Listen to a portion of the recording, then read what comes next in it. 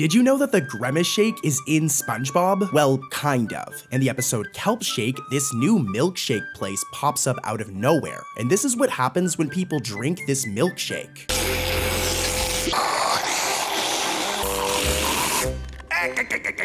This is amazing! What's happening to me?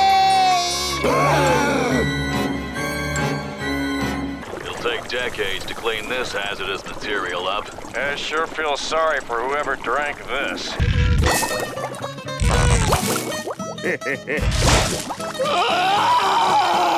Look at us! Now what are we gonna do? Hey, it isn't exactly the same, but I don't know about you guys, I don't want a Grimace shake or a Kelp shake after seeing those clips. Keep it away from me, and I'm sorry for lying to you guys, I did clickbait you a little bit.